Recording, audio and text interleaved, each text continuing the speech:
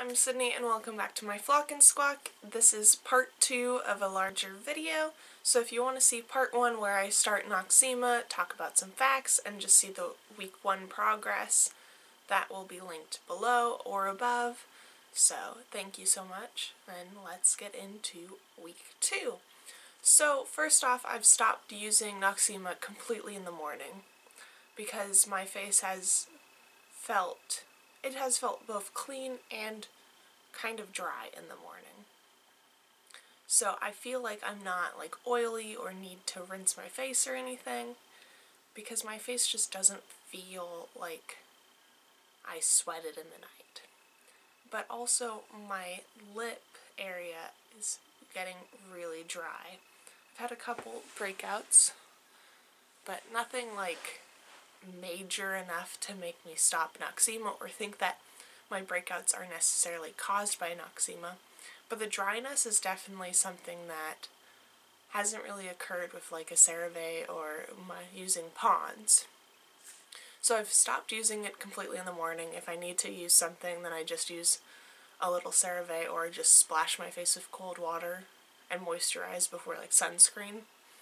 So that's sort of where my morning is, and I'm filming in the morning. I like literally just got dressed, whatever, made my coffee. But yeah, my face doesn't seem like it's extremely bad or anything. It's just I'm starting to get dry, and I have dry skin to begin with, and I've been moisturizing extra at night to try and help with some of this. Like I've been using a little more of the Aquaphor or like Vaseline over top of my moisturizer to help lock it in. I've been using my retinol a little less, or my Differin gel, which is the retinol, a little less, but I'm just, also like, I use the Noxzema in the shower, and I don't know if it's just me, but the tingling and pleasantness that came from that, it's just not as significant as with what it once was. It doesn't feel as nice to use. It just sort of is like a light tingle, wash it off, then it's like, it feels gone.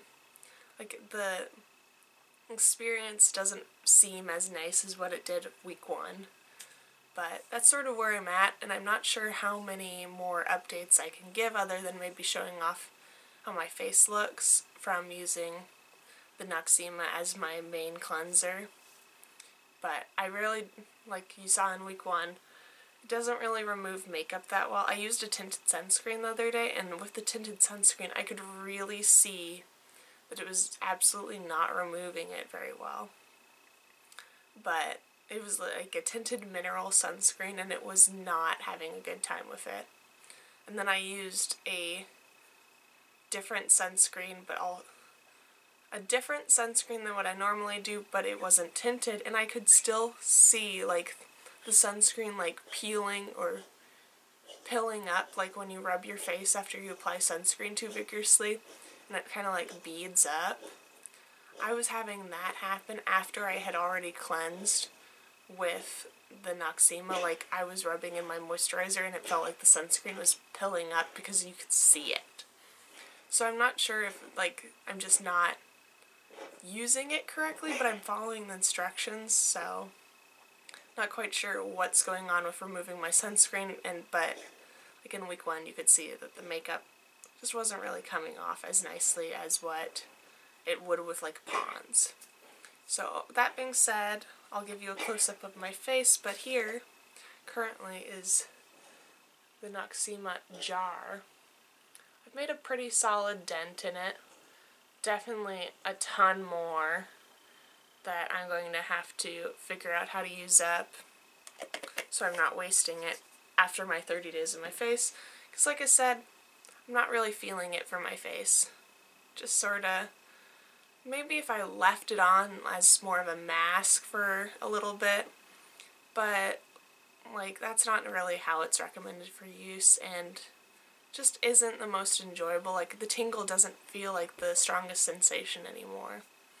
So that's sort of my thoughts for week 2 of using Noxzema. Like I said, I'll update you as I see any fit, or as I see fit. So here's some close-ups of my face.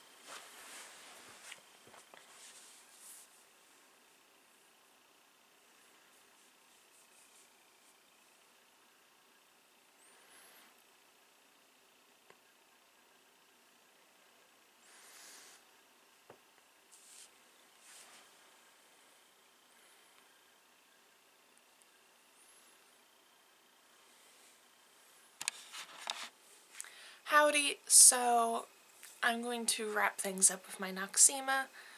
I have been using it for 30 days, and as you might, be able to see, my acne has not gotten worse necessarily. However, I am very shiny today because I have been overcompensating with moisturizer. Noxzema I found after the first week and a half, it was starting to get very drying. And it still feels very drying. So for me, with someone who has dry, sensitive skin to begin with, I don't think it's the right fit. I like the experience of using it, and I found it very enjoyable to use over the 30 days, but I sort of stopped filming the weekly, partly because, it's boring to watch someone apply or wash their face the same way multiple times, and I had cut it down to just being at night, which means that I was in the shower doing it, so I don't really want to film me in the shower every night doing my face, or once a week doing my face, because it was drying. I would wake up and I'd have dry patches along my chin, and my eyes were starting to get dry, in my eyebrow. So, had to overcompensate with moisturizer today. But I like the experience of Noxzema.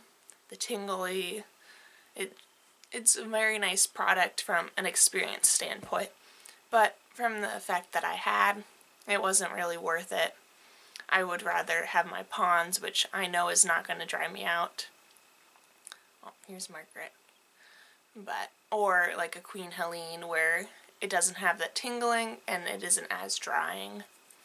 So with all that being said, I hope you enjoyed my video, even though this is sort of a lackluster conclusion.